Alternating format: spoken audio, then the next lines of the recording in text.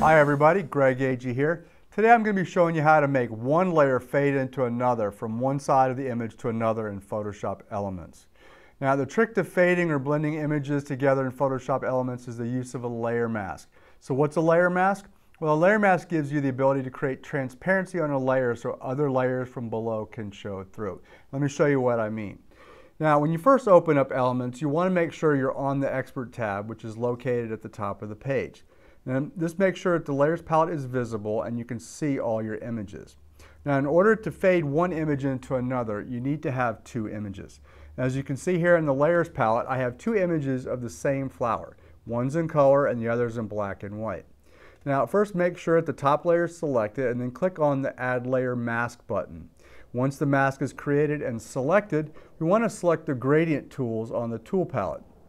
Next, you want to go down and select the gradient color box so you can make sure the colors are set up correctly. Masks work only in black and white and shades of gray, so you want to select the foreground to background option, which should be white to black. Also make sure that the linear gradient option has been selected. Now we're going to shift click and drag the gradient across our image. Once there, release the mouse button and you'll see the gradient show up on your mask, allowing the two images to fade into one another.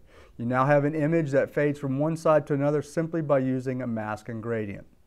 This has been Agee with another Photo Elements tip on how to make one layer fade into another from one side of the image to another in Photoshop Elements. Thanks for watching.